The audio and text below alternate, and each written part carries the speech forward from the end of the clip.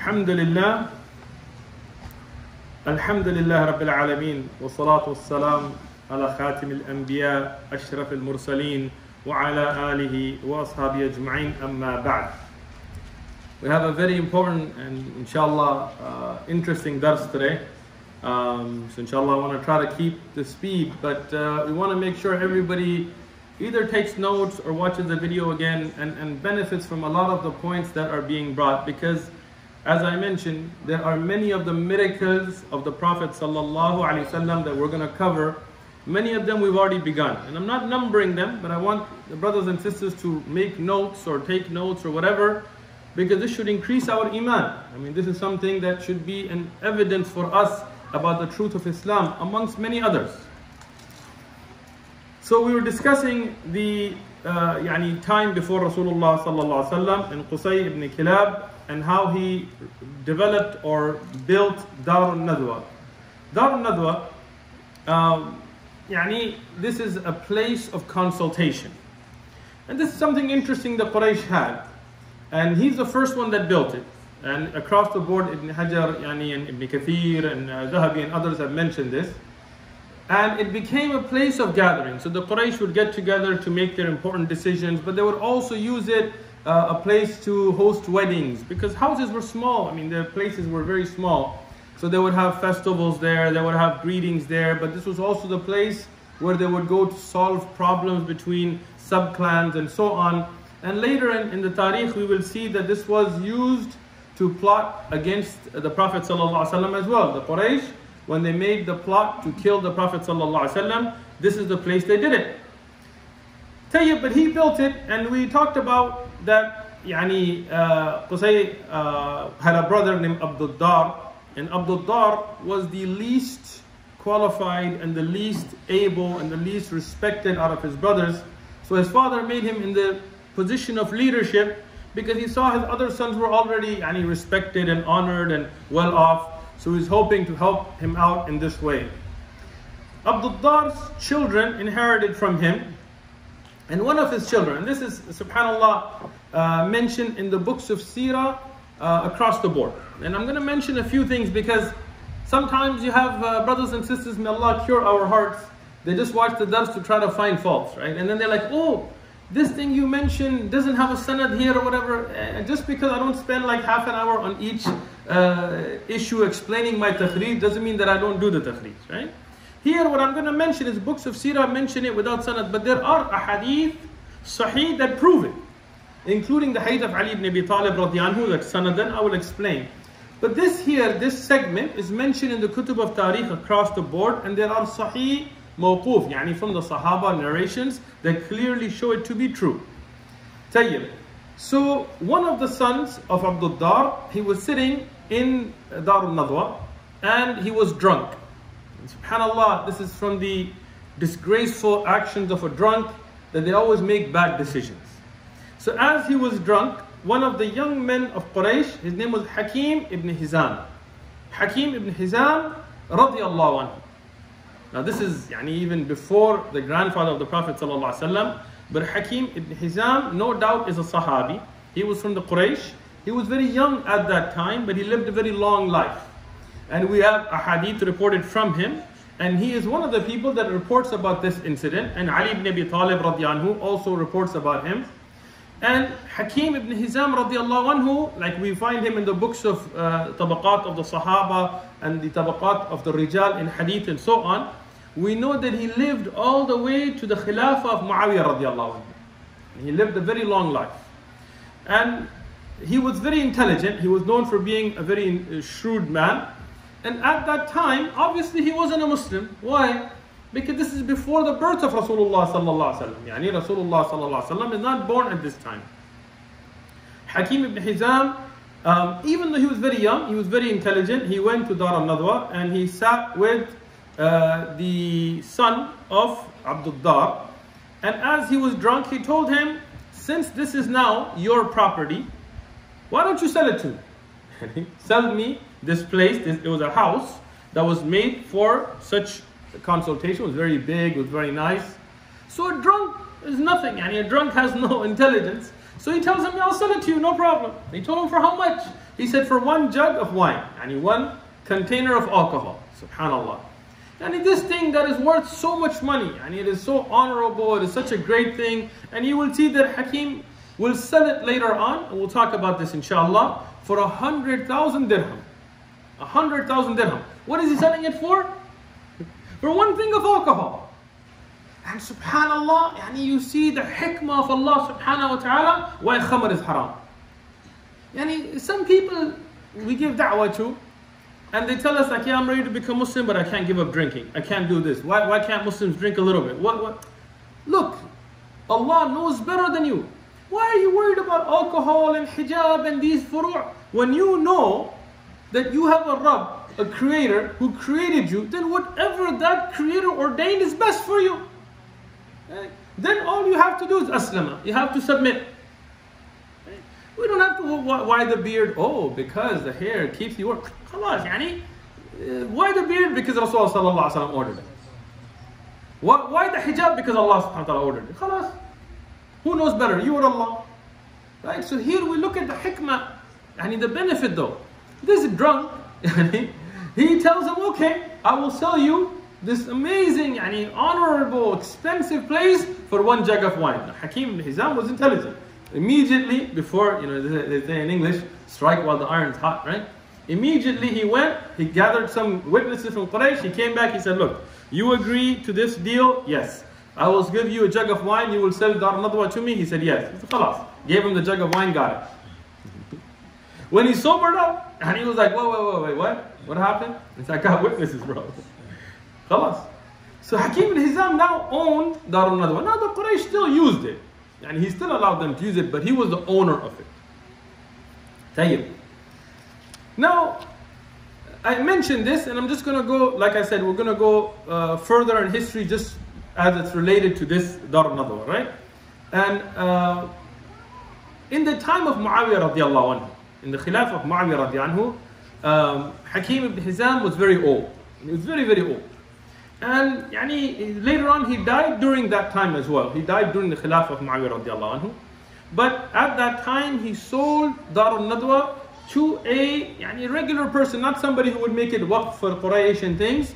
He sold it, and that person bought it for 100,000 dirham. And 100, dinar is gold, dirham is silver, right? 100,000 dirham is a lot of money. So that person bought it and made it a house for himself. So it was no longer, from that period onwards, it was no longer used for consultations. So Muawiyah radiallahu anhu, he called this Sahabi, and he was a Sahabi, so he respected him, but he told him, what have you done? You've sold the karam, or the honorable place of Quraysh. This was a historic place. The Quraysh used to meet and gather, and this was something that belonged to the Qabila of Quraysh, and you've sold this for money, for worldly things. So Hakim ibn Hizam radiallahu anhu, he responded to him, and this Ibn Kathir has in Bidayah wa Nihaya with the sanad and all of that, and this is also reported by Ibn Sa'd in his Tabaqat and other kutub. He said, ذهبت المكارم فلا كرم إلا بالتقوى. Subhanallah, beautiful thing. He said, those things that people used to use for honor and dignity and all those things are gone now. Those days of Quraysh saying, we're honored because of this place and this place, those are gone. There is no karam, there is no honor and distinction and all of that except in taqwa. Subhanallah, very beautiful lesson. No doubt, there are things that are, places that are of historic significance, right? But unless there is a shari'i ibadah tied to it, then there is no real significance to it. When Uthman radiallahu anhu expanded Masjid al-Nabawi, I'm sure there were very beautiful historic sites that had to be destroyed to expand Masjid al-Nabawi. Later on, as the expansions go, with the Haram in Mecca and the Haram in Medina, there are houses of Sahaba that were destroyed to expand the masjid. So what? Some people today, what about that Salman Farisi's house and this Sahabi's house? You want to leave those houses and you want to go make Hajj in a little place like this? Already it's crowded. If it wasn't for COVID, right? When you go for the Hajj or go in the last days of Ramadan or even in Ramadan, even regularly sometimes in Umrah, it's packed. You got no room, and then you're cursing, there's no room, there's no room. And then you're like, oh, why did they destroy these places? They destroyed them for your convenience. What's the point of those places? La. Yani the haram in Mecca, the haram in Medina, these have to do with ibadat. So no doubt they have to, Al-Aqsa and places like this. But otherwise, other than this, this is where Fala Sahabi sat down. That's interesting, but that's not an ibadah. Right? So here, Hakim ibn Hizam, he taught Muawiyah radiallahu anhu a beautiful lesson. But then what did he do? He took that 100,000 dirham, what did he do with it? He gave it all fi sabilillah. He took 100,000 dirham, he gave it all fi sabilillah. He told Muawiyah radiallahu anhu, I didn't sell this for myself. I sold this because I realized that what is taqwa is to take this and give it fi sabilillah, in the path of Allah. So people can use it for qital and for everything else. So that is where you will get the reward. Not saying, oh look, I have this place the Quraysh used to have, and I have those things of false dignity are gone. Now what matters is taqwa. Tayyib, Qusay, as we mentioned, he was the most honored from amongst the children, even if he was not the one who was made the leader at the time. He had children. We talked about in the last dars, Abdul Munaf, we talked about him. Abdul Munaf's children, they realized that from the lineage of Abdul Dar, the people that were becoming the leaders of Quraysh were not the most qualified. Yes, their grandfather made them in charge to try to help them. But they said, khalas, whatever they were going to get from Abdul Dar becoming the leader, they got those already. But now we have to look at who's more qualified and who's the best to lead. And Abdul Munaf, him and his children, they got together and they fought Abdul Dar's children for leadership. And here, the weapons were drawn, and the Arab were quick to fight. At the time, they were quick to spill blood. But the leaders of Quraysh here, they got involved and they said, look, why should we spill blood? This is a very foolish thing. And even in our time, we see this sometimes in Muslim countries. There is a dispute over land or dispute over some property or something, water canal. And subhanAllah, we shed the blood of the Muslim over this, amongst each other. And this is very horrible. In Islam, the innocent blood is protected. Understand this. Even a dhimmi, even somebody who is under a protection, the blood cannot be spilled without reason. And especially the blood of the Muslim. Rasulullah sallallahu alaihi wasallam said this is more sacred than the Kaaba. Right? And this is something, nowadays we see some of the groups out there very quick to shed the blood of the Muslims. Very quick to justify killing innocent Muslims for whatever political gains that they have. And they're very quick to support things that are against the Sharia. Supporting acts where they go and kill a lot of Muslims and trying to kill one person and this and that, and suicide bombings where innocent people are mostly the targets and so on. When these things are against the rules of jihad. In the Sharia, we have rules. And that's why we don't support such groups. We don't support such ideologies that break the rules of the Sharia. We have, alhamdulillah, the religion that Allah subhanahu wa ta'ala gave rights. We don't, this idea of quickly justifying innocent blood as collateral damage and so on, these are not things in the Sharia. And that's why we tell brothers you should gain knowledge. Don't talk about this group and that group and we support, don't talk about these things until you have knowledge. Go and study first, and when you understand, then go and study some more to make sure that you really understand. It's not that you think you understand, and then ask the ulama about this. Who told you to go and speak? Just because you have a Facebook doesn't mean that you're a mufti. The Quraysh leaders, they went and they told the people, they said, why are we going to shed blood amongst our own people? Instead, they sat down and they made a deal. They said the children of Abdul Manaf, they will get the responsibility of the Hujjaj and taking care of the Kaaba and things like this, when the children of Abdul Dar would continue to have other things of leadership. And the Arab, this is the thing they really wanted. The Quraysh, this is what they wanted, was to honor the Hujjaj. They weren't really after just making money as leaders and so on. They weren't after campaign donations and things like this. They really wanted the honor of being those that host the Hujjaj. And this is what they got. And alhamdulillah, for this they were happy. Abdul Manaf, as we mentioned, He had children, and we talked about this in the last dars, just recapping here to catch us up. And one of them being Hashim. Hashim, his name is what? Amr. But from Hashama, from breaking, comes Ism Fa'il, which is Hashim. And he would break the bread and he would make it into like a soup and make it where it was more generous and more of a service for the Hujjaj, and he became famous as such. We talked about his marriage to Salama from the honored people of Medina, and how he died in Gaza on his trade route to Sham. The people of Quraysh were businessmen. They would go out, and he is the one that set up a lot of the trade of the Quraysh and the Rahla fi Shita wa Sayf. He is the one that set up that system of going to Yemen when it was cold and going to Sham when it was warm for these 2 yearly business trips for Quraysh. He's the one that set it up, as it has been mentioned in the Quran as well. Tayyib, when he died, his son, his name was Shayba. Shayba was there with his mother Salma in Medina, because the father never came back to get his son. But his uncle Abdul Mutalib, as we mentioned, Ali bin Abi Talib, Talib here being, we'll talk about inshallah, Abu Talib coming afterwards. Abdul Muttalib is the grandfather of Rasulullah sallallahu alaihi wasallam as well, the uncle of Rasulullah sallallahu alaihi wasallam from here, from being the brother of Hashim. Abu Talib then went to Medina and got his nephew to come back with him.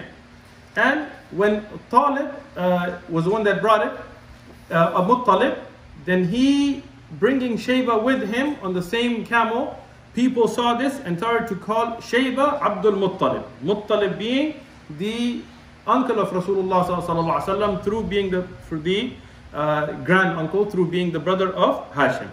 And now the grandfather of the Prophet sallallahu alaihi wasallam, Abdul Muttalib, became famous with this title, even though his actual name is Shayba. But he became known by it, and he is the grandfather of Rasulullah sallallahu alaihi wasallam, as we see in the Kutub of Tariq. Abdul Muttalib, we mentioned him earlier because of the event that happened with him and Abraha. And there are 2 very significant events. One of them is this, but we already discussed that in detail. There is one other very significant event, and we'll talk about that today. And there is a book, Al-Lu'lu' al-Maknoon of Shaykh Musa al-Azami. I really recommend this book if you can get it. And he gives you a lot of takhrij and a lot of interesting details about it. But he also mentioned this as one of the 2 most important events in the life of Abdul Muttalib. Tayyib. So what happened now? Abdul Muttalib, being the son of Hashim, the nephew of Muttalib, and now with the generations of Abdul Muttalib and them passing on the leadership to him, is now the de facto leader of the Quraysh. And with what happened with Abraha and the honor that Allah gave him by protecting him. Now, even though at this time he's a mushrik, and some of the people, they try to justify their ghulu, their exaggeration, and they say no, everybody from the lineage of Rasulullah sallallahu alaihi wasallam, from the grandfather, they're all on Tawheed. But it's clearly against Sahih Ahadith. Clearly, and we'll discuss it today. Abdul Muttalib was a mushrik. But Allah subhanahu wa ta'ala gave him nusra against Abraha.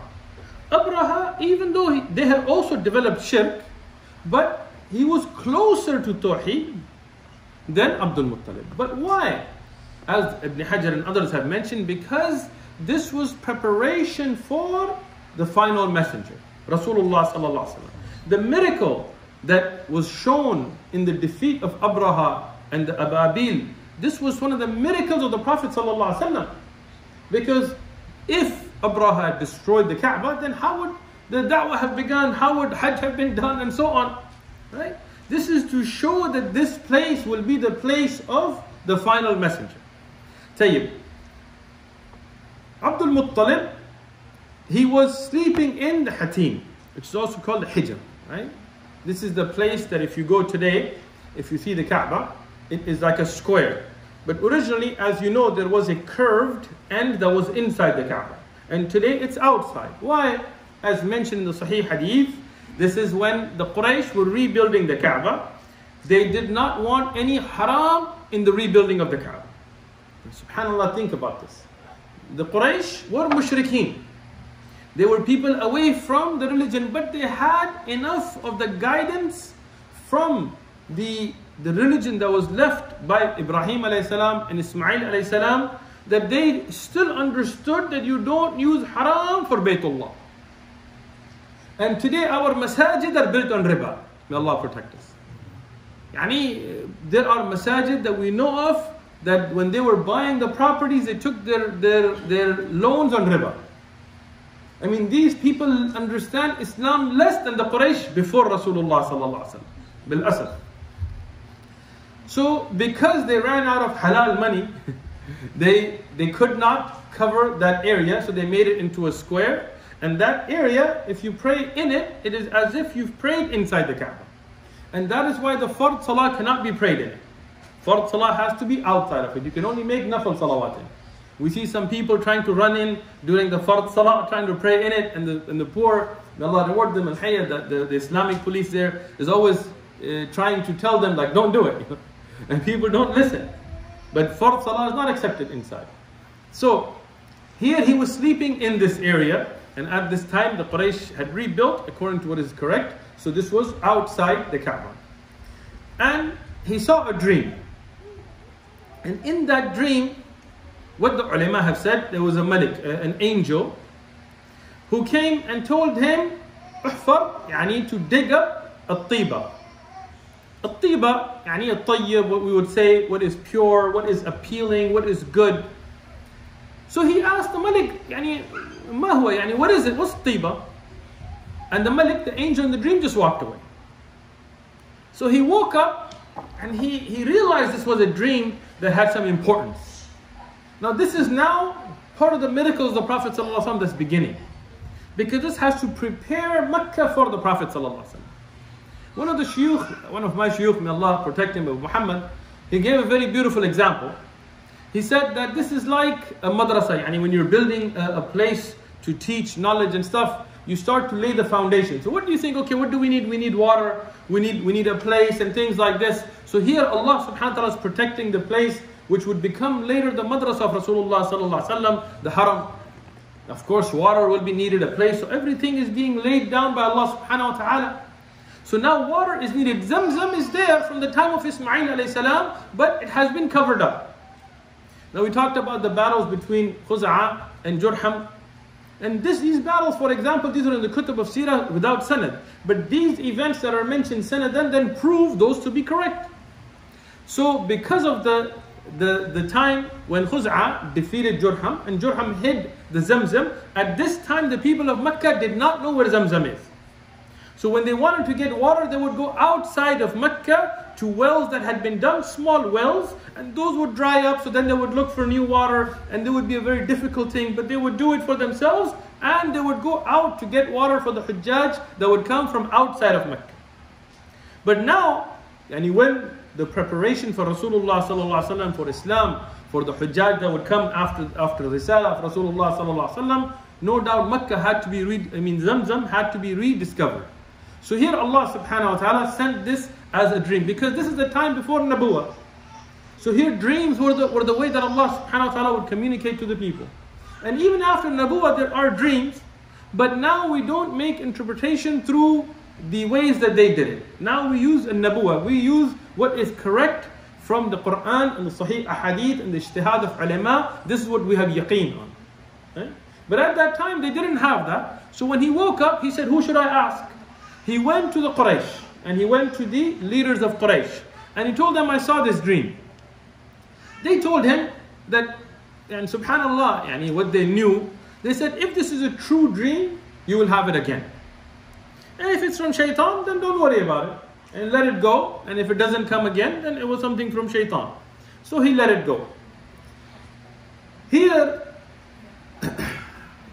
he went to sleep at around the same time the next day. And subhanallah, he saw the dream again. By the way, just on a side note, there is a beautiful book called Rawdatul Unuf fi Tafsir Sirat Ibn Hisham, and it explains some of the words here. So it says, why did the Malaika call it Tayba, and this is because of Ismail alayhi salam being Tayyib, and Ibrahim alayhi salam, and so on. And through every word that was used in this narration, they explain it. Very interesting book.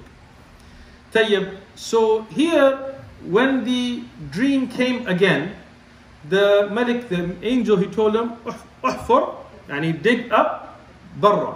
Barrata, yani that which is blessed. Barra, like abrar, bir, all come from the same root word as Suhaili. He has mentioned in his tafsir of the book of Sirah. Very interesting. So here, the Malik, the angel used a different word. Malik, yani, it's from Malaika. He used a different word, but he was still describing a Zamzam. But he didn't explain the word again. Here, Abdul Mutalib, he tells him, Ma huwa barra? Yani, what is it? And the Malik, he walks away without explaining. So now, he continues to have this dream a third night. And this time, he's told, Uhfar al-madnuma. And what madnuna, what is that? Suhaili, he explained, this is that which is desired, that which is loved, that which is yani, sought after. Something where you have bukhul for it, like you really want it. In the end, the fourth night, he has a dream where the Malik told him, Uhfur Zamzam. Now here, so much time has passed that people have forgot what Zamzam is. So he tells him, Ma huwa Zamzam? What is Zamzam? Then the Malik tells him, Zamzam is that, and I'm going to summarize from the longer narrations here. He says that which it never rots, it doesn't go bad. That which never runs out. That which is always abundant. That which is always pure. That is which is between the ant hills and where the crows will peck, and we'll explain that in a minute. But here we realize the fadail of Zamzam, the virtues of Zamzam. And I'll mention a few narrations here just for us to understand, because it's related to the dars here. And of course, entire booklets have been written on the virtues of Zamzam. I'm not going to go deep into it. But the hadith that is mentioned in the Sahih of Imam Muslim, where Rasulullah sallallahu alaihi wasallam said, "Innaha mubarakatan." Yani it is something mubarak. It is something that is blessed. And innaha ta'amu tam'an. Yani it is a food that satisfies. In the edition that Abu Dawud al-Tilasi has mentioned, it is a shifa that cures as well. Now this narration in its asl is in Sahih Muslim, no doubt to its authenticity. But if we go deeper, we find other narrations that mention the ma of Zamzam, yani it is lima shariba lahu, yani whatever it is drank for. This narration I mentioned in the earlier durus, and then somebody tried, oh, it's da'if and this. Look, just because you Googled it doesn't mean that you know about the narration. Look deeper. And if you're going to ask, then look deeper. It has some da'af in its sanad, but no doubt it is hasan li ghayri. It is reliable. As Ibn Muflih has mentioned, as Ibn Hajar has mentioned, as Az-Zarkashi has mentioned, as Ibn al-Qayyim has mentioned, as As-Suyuti has mentioned, as Shaykh Ibn Uthman in Irwa al-Ghalil. In other places he mentioned the weakness of it, and I'm just going deeper here to wake up some of the people with the diseases in their hearts. Shaykh Albani, because he made da'af on it in some books, they just find that and they get all happy. I got it, I got you. Continue your reading first. Look at Irwa al-Ghalil. Shaykh Ibn Uthaymin in Sharh al-Mumti' in the 7th volume in page number 378, you will find as well. No doubt it's a reliable narration. And I can find you many other asanid and many other that mention from Jabir radiallahu anhu and from Abdullah ibn Mubarak later and so on. It's a reliable narration. Don't worry about it. What does it tell you? That it is for whatever you drink it for. Abu Dharr al-Ghafari, in the authentic narration, he went to Mecca and for a month he wasn't eating anything. He was just drinking Zamzam. People told him, who's feeding you? Where are you eating from? He said, I'm not drinking anything. I'm not eating anything except Zamzam. And he showed that he had gained weight. He had gained weight just drinking Zamzam. Zamzam is that blessed thing that Allah subhanahu wa ta'ala has blessed us with. Subhanallah, when we look at Zamzam, the last or the second last of what the Malik in the dream told Abdul Muttalib about, that it is that which people want, people have a great desire for. There is a hadith of Rasulullah sallallahu alaihi wasallam that إنها الآية, it is an evidence ما بيننا وبين المنافقين. What is between us and the munafiqeen is our love, our hirs to drink Zamzam. This narration also, there are some ulama that criticize it, like Shaykh Albani in Irwa al-Ghalil, but it is also authentic because of supporting evidences, as Shaykh Ibn Uthaymin has mentioned again in Sharh al-Mumti', 7th volume, page number 379. He gives a beautiful takhrij. Al-Baysuri also said, Isnaduhu sahih, wa rijaluhu thiqat, it is authentic. Imam al-Bukhari in Tarikh al-Saghir on page number 193 is also authenticated. Abu Na'im has also accepted it. Al-Bayhaqi and Darqutni also accepted it. So again, a reliable narration. What does the Prophet ﷺ that this is a sign between us and the hypocrites? The hypocrites, they don't have a thirst for Zamzam. The taste of Zamzam is not sweet. Some brothers over-exaggerate. It's so sweet. It's not. We know it's not sweet. We drink it. But we still love it. Not because it's the sweetest water in the world. Why? Because of the barakah in it. Because this is the water that Rasulullah ﷺ has given us an encouragement to drink. Because this water is from a well that was a sign of Ismail alayhi salam. And it was a sign about the nabuwah of the Prophet ﷺ, as we see here. And it is something where Rasulullah ﷺ loved it and drank it, and that's why we love it. And that's why the mu'min will love to drink it. And the munafiq, even if he goes for Hajj and Umrah, he's like, yeah, it's alright. Yeah, I drank it, it's alright. And this is, it shows. And that's why the believer, he sticks to it, and that's what the Prophet ﷺ said, this is a sign between us and the munafiqun. Tayyib. A little bit about Zamzam. And inshallah I'm going to discuss a little bit more, but I'm going to just mention this here. A lot of people, because of the weakness of Iman, they always ask, what's special about Zamzam? So I want to be clear, what's special about Zamzam? Allah subhanahu wa ta'ala made it special. That's it. That's it. But there are many scientific research papers that have been published that are also very interesting. They're interesting. They're not the reason why Zamzam is special, but it is interesting to see some of the hikmah. There is a peer-reviewed publication, and I'll give the base of the URL. You can look it up yourself. ncbi.nlm.nih.gov. And this is a collaboration of many different institutes of health around the world that is governed by a government body and peer-reviewed research that is put. And there is a research paper written by Dr. Hani Salah and Rihab Talhawi and Suleiman Amir. And interestingly, they present a study where they used actual plates and research, and they found that Zamzam water would take 0 pathogens. It would not take pathogens. And this is something that they've done a proper research study that has been peer-reviewed. And this is something that we found in the hadith about Abdul Mutalib's dream. And Ali ibn Abi Talib radiallahu in a Sahih Sanad talked about this. Right? So now we find that this is a water that doesn't rot. Having said that, I want also brothers and sisters to be careful in some of the bottled Zamzam that is commercially sold. If you know, the government of Saudi does not allow Zamzam to be exported for resale. So most of these stores that are selling these little plastic bottles with Zamzam, most of them are fake. They are not real. Because the government of Saudi does not allow Zamzam to be exported for resale. If you go and take Zamzam for yourself, alhamdulillah. But be very careful, because sometimes these things are sitting and expiration dates are gone, and they're like, it's Zamzam, it doesn't go bad, but it's not Zamzam, and you can get sick from it.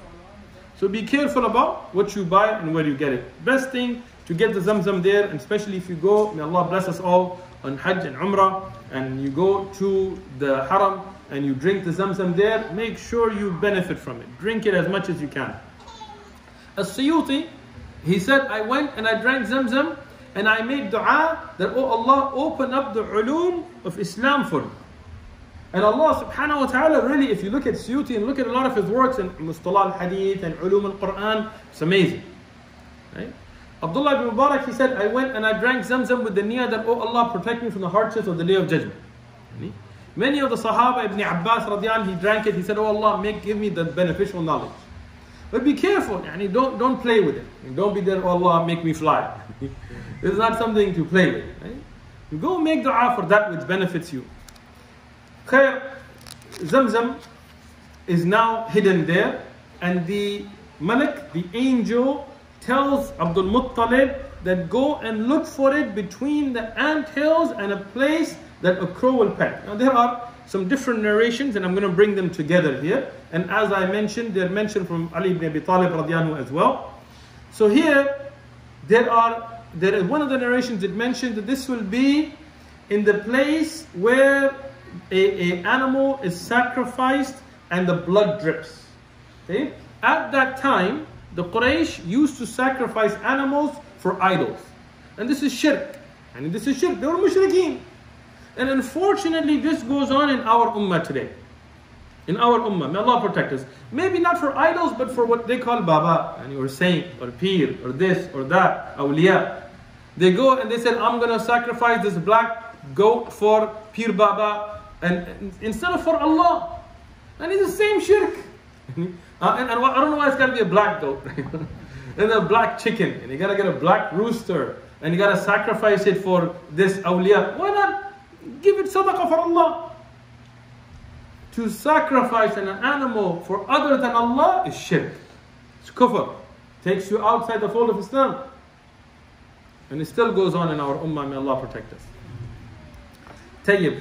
So the mushrikeen used to sacrifice animals. He said the place where they sacrifice and where the blood drips, between that. And then he specified again.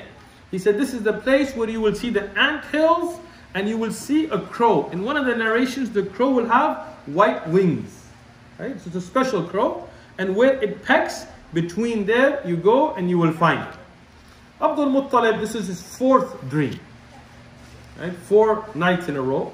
So he realizes this is true. Now he doesn't tell anybody. He doesn't tell the rest of the Quraysh about this last one. Right?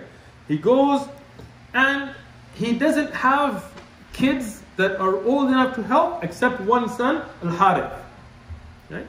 Abdul Muttalib, as some of the ulama of Tariq mentioned that he had 10 children, 6 boys and 4 girls. Other ulama, and what seems to be more correct, is that he had 10 sons. Right? Not just 10 children, but 10 sons. And we'll talk about them and their names, inshallah, today in the dars. Inshallah. But the eldest of them is Al-Harith. And Harith was the only one old enough to go and help his father. So he told Al-Harith, let's go. Harith didn't ask his father, where are we going, what are we doing, why are we going? This is Khalif al-Adab. This is against the etiquette of a son with a father, to ask why. He went. Abdul Muttalib took Harith and he started to go dig where he was shown. And he saw that a man went and killed a cow and he sacrificed it for 2 of the idols. And this is Isaf and Na'ila. Isaf and Na'ila, we talked about them earlier in the durus. These were 2 people of zina. A man and a woman that were doing zina, and Allah cursed them and made them into stone. And this is before Rasulullah sallallahu alaihi wasallam, obviously. And the people started worshipping people of zina. Subhanallah. Sometimes when you see the people of shirk, it kind of makes you want to laugh and cry at the same time. In our land, and I won't mention the country by name, there are some quote-unquote awliya. They call them awliya, Pir Babas, right? One of them that was well known, and the people from that country, they will know what I'm talking about, and you can ask them. He was known as the naked one. A grown man walks around like naked, and they're like, he's not crazy, he's awliya. He's not a flasher, perv, he's out. Subhanallah. How would you know awliya? They're the one that stick to the sunnah the most. They will be the harshest to be upon the haqq, upon the Quran wa sunnah. A man who doesn't cover his awrah, how can he be from awliya? Rasulullah sallallahu alaihi wasallam, even before Nabuwah, Allah protected him that his awrah was never exposed. Can you imagine Sahaba walking around with awrah exposed? Na'udhu billah. And they are the best of the awliya of this ummah. How can you be so ignorant? People take na'udhu billah like their wives and children, do dam on them, ruqi on them. What ruqi has a naked guy going to do? No, we the people of sunnah have to address these things. We have to show these bid'at.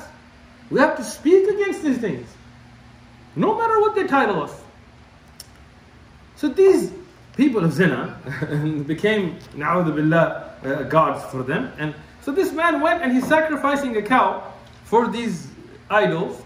And as he drops the animal and the blood flows, Abdul Muttalib sees the place, he sees the ant hills, he sees the crow, he finds the place and he's digging. And as he's digging, he thinks to himself that if Allah blesses me with 10 sons, and one of the narrations 10 children, but what is correct, 10 sons, then I will sacrifice one for Allah. Now here he knew the word Allah. It's not that he didn't know the word Allah, but he still did shirk. And we'll talk about that inshallah. So don't, and some of the people of the weak iman, when they get a little carried away with their inner faith and unity and this, yes, we want to be united, but we want to be united upon what? Al-Kitab wa Sunnah. We unite upon what? Huh?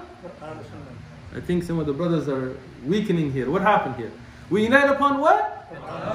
Kitab wa Sunnah. We don't unite upon sacrificing our principles. We don't unite upon bid'ah. We don't unite upon turning the other eye. We don't unite upon sacrificing our principles. Our unity is going to be upon what? Kitab wa Sunnah. That's it. So, when you see somebody just mention the name Allah, it doesn't make them Muslim. And sometimes you get the Rafidah, the filth. You get the mushrikeen worshipping qubur. You get the people who are today, people who go and lock arms with lesbians and things like this. And people say we have to unite. Why? They said Allah too. Just because you said the name Allah doesn't make you a Muslim. There are qawaid and shurut. Otherwise Abdul Muttalib said the word Allah. The Quraysh, they knew Allah. Tayyib. So he said, I will sacrifice one son. And now this is something against Islam. And in the Sharia, we don't sacrifice children like this. In the Sharia, we have rules and regulations. But he didn't know the rules and regulations at the time because this is before Rasulullah sallallahu alaihi wasallam. Tayyib. Now, he started to dig. And the Quraysh, they see him digging in the place where their idols are. Right? This is the place of their idols. So they got upset. They got upset here and they told him, what are you doing? You're digging up this place, it's going to hurt our idols. SubhanAllah, and the idols can't defend themselves. Right? Abdul Muttalib knew that his dream was from Allah, so he, at this time, even though he used to worship idols himself, but at this time, he wasn't concerned, he was digging. And he told his son Harith, he says, argue with them, keep them busy so I can continue. His son Harith obeyed his father. He went and he started arguing with them and delaying them and keeping them busy while his father was digging. As he dug, he found where the beginning of the well of Zam Zam was. Now here the Quraysh, they also saw this and then they remembered what he had seen in his dream. So now they realized that he had found water. And of course, in the desert, in places like this, you want water. So now the Quraysh is now no longer stopping him. Who cares about the idols now, right? Let them get it. We want the water. Right? So he continued. And there is a lot of discussion about this. But now he found Zam Zam. And this Zam Zam, of course, this is something very valuable. Not just because it's water, this is a blessed water. I mean, I can tell you that there was a sister in San Diego, a revert sister that was diagnosed with cancer. And herself, she drank Zam Zam, she went for Hajj, her cancer receded. I know a brother myself that was injured and he had an injury on his foot that the doctors had told him, in another country, the doctor had told him, you have to amputate your foot. He went with a pure niyyah, with tawakkul, with dependence on Allah, not with doubt, not with this weirdness that we have, not to go test Allah, na'udhu billah. But he went with that niyyah, he went and drank Zam Zam, his foot was cured. The doctors, Muslim doctors, they were shocked. And there are many people that we know, and this is no doubt a true thing. And again, research papers have been put upon this about the alkaline levels in the water, that they're high, and calcium and so on. I'm not going to get into all of that. Here now, he found Zam Zam. There are some narrations that mention that he also found some gold and swords. Ibn Sa'ad has that in his Tabaqat. Those narrations are da'if. But the fact that he found Zam Zam, these are sahih narrations. Okay? So, but there are, again, he was the first one to put gold on the door of the Kaaba, so they strengthened the weaker narrations as well. Tayyib.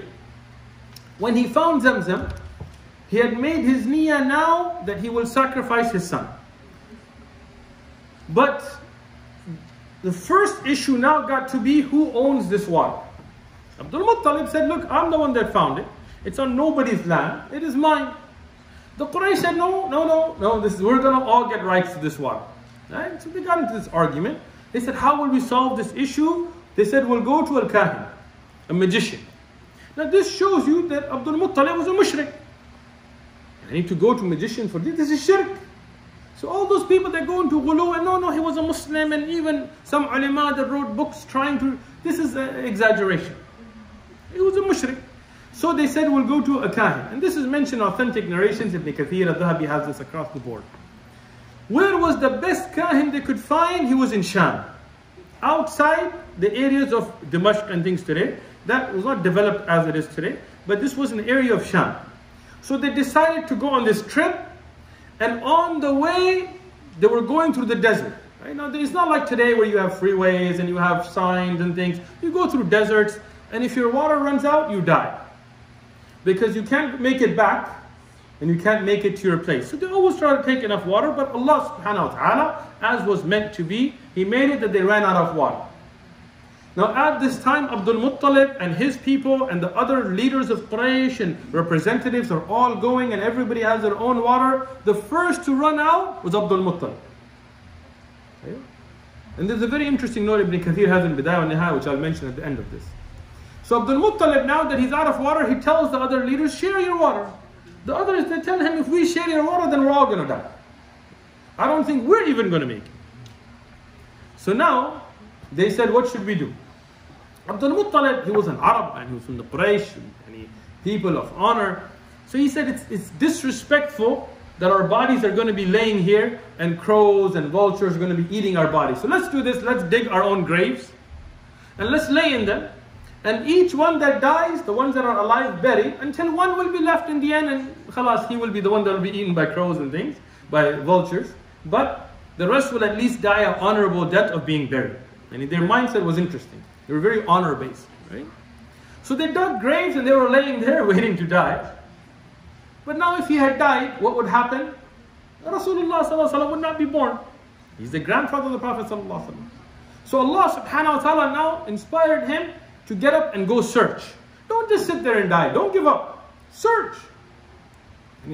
Sitting there waiting for death is nothing honorable. Suicide is nothing honorable. Right? Honor is to strive and struggle until you become shuhada, until Allah gives you shahada, right? So he got up and he started to get on his camel to look for water. When his camel stepped, Allah brought water there, where there was no water. This is a miracle, and this is a miracle of who? Of Rasulullah sallallahu alaihi wasallam. Because this was not for Abdul Muttalib, he's a mushrik, but he had to be saved with this miracle to show the miracle of the Prophet sallallahu alaihi wasallam. So here, when his camel stepped, water came out, and Abdul Muttalib, him and his people drank, and he shared it. He wasn't like, oh, you all didn't give me water, go ahead and start. Nah. And he was a man of honor. Sometimes people are very tit for tat. They didn't do this, they didn't. No, your honor should be about you, not about what others do. You should carry yourself honorably. So here, he shared the water. The rest of Quraysh, when they saw this miracle, they said, we don't need to go to that kahin anymore. You are right, let's go back to Mecca. They went back to Mecca, and they said, okay, how should we do this? Unfortunately, they were still mushrikeen. So they started to use arrows. And there's something that's mentioned in the Quran about the Quraysh and how they used to use arrows. They would have arrows with like writing. One would say na'am or la, like don't do this. And the magician would throw the arrows, and whatever came out, they would. And this is all shirk. This is kufr. Even in our ummah, when people go to read their palms, this is shirk. This is kufr. Even if you go for entertainment, 40 days your salah is not accepted. And this is something we cannot be bend on. Khair, they went back and they threw arrows about what was there, and 2 arrows came out. They said either they will come out for the Quraysh, or for the Kaaba, or for Abdul Muttalib. 2 came out for the Kaaba, 2 for Abdul Muttalib. The rest of Quraysh got nothing. Abdul Muttalib, from the narrations that are weak, that he found gold, they are strengthened by the narration that mention that he took what he found and he put gold on the door of the Kaaba, and he was the first one to put gold on the door of the Kaaba. See? Many Sahaba mentioned that he was the first one to do this. And from the others, he made the water for himself, but he was generous. He shared it with the Quraysh, but he said the rights are for me. But now comes a problem. He has to sacrifice a son. From his children, the ulama of Tariq have mentioned that the oldest was Al-Harith. And we find this across the board from the ulama of Tariq, Al-Harith. Then he had Abbas, and I'm not going in chronological order, I'm just going to mention the rest of the children, right? He had Abbas and Hamza. These two will end up becoming Muslim. We know Abbas and Hamza, radiallahu anhuma, they are the uncles of the Prophet ﷺ, and they are no doubt Muslims and from the best of Muslims and from the great level of Sahaba. Then they have Abdul Uzza, who is definitely a kafir. Who is Abdul Uzza? Abu Lahab. Then you have Al-Zubayr and Al-Muqawwam, who's also known as Abdul Kaaba. Then you have Abdul Manaf, another Abdul Manaf. Then you have Dirar, which is a very interesting name to give to a child. But then you have Hajla, and then you have the youngest of them, Abdullah. The youngest is Abdullah from the 10 sons. Then you have Atika, then you have Arawa, then you have Safiya, then you have Umayqa, then you have Barra, and then Hakim al-Bayda, and that is the daughters of Abdul Mutalib and the aunts of Rasulullah sallallahu alaihi wasallam, and there are others to Rida and so on. Tayyib, now he has to fulfill his oath. He has to fulfill his oath. So he tells his children, it's very interesting, and I'm going to go over time here for a reason. He tells his children, write down your names and I'm going to pick one to kill. Okay? Now he has taken an oath. And this is, and in the Sharia, this is not allowed. In Islam, this is not allowed. Right? You cannot take an oath and kill your child. It's haram. Life is protected in the Sharia.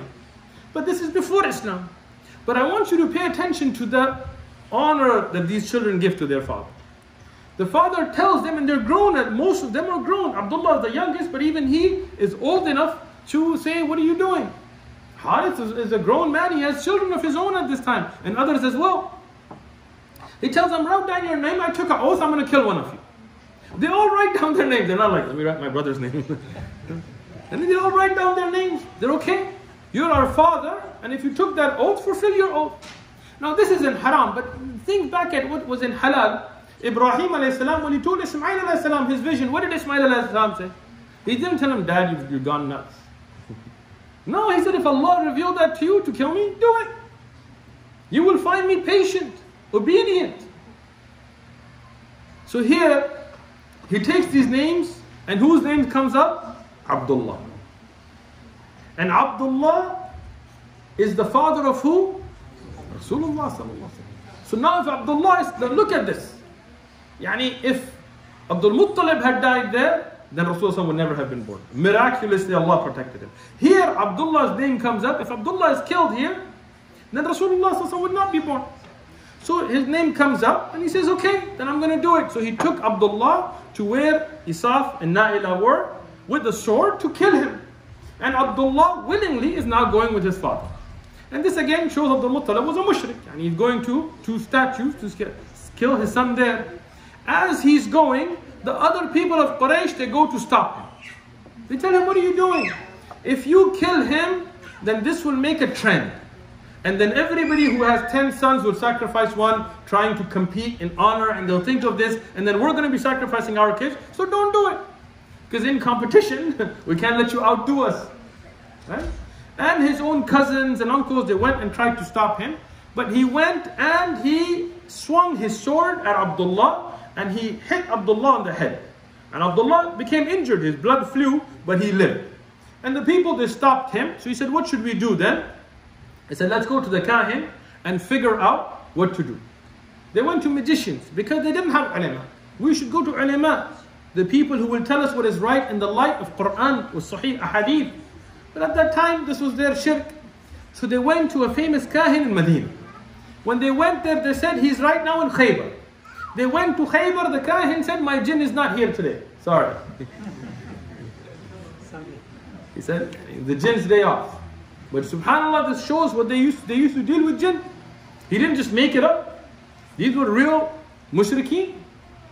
So he said, come back tomorrow, my jinn will be here. So they waited there. When they went back, the jinn told them that what they should do is give in blood money, yani what would be given for somebody that was killed instead of killing. But you have to draw arrows to do it. And it's all shirk. So they told him, what is the tradition in Mecca? He said 10 camels. So okay, 10 camels, draw arrows. If the arrow comes to paying the blood money, then sacrifice 10 camels. And if it comes for Abdullah, then you have to kill him. But if you do it once, you can do it again, but then you'll have to give 10 camels each time. Okay?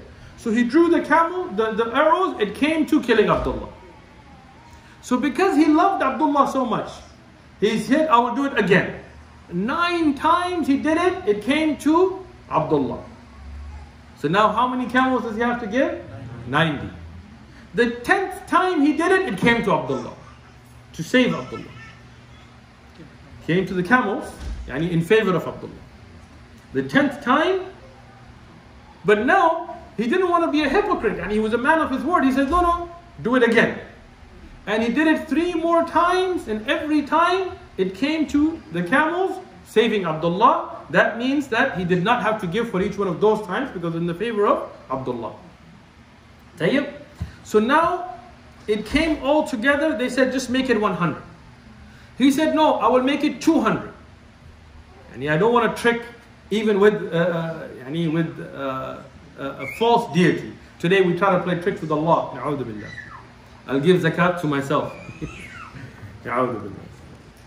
So now he sacrifices 200 camels and Abdullah is saved.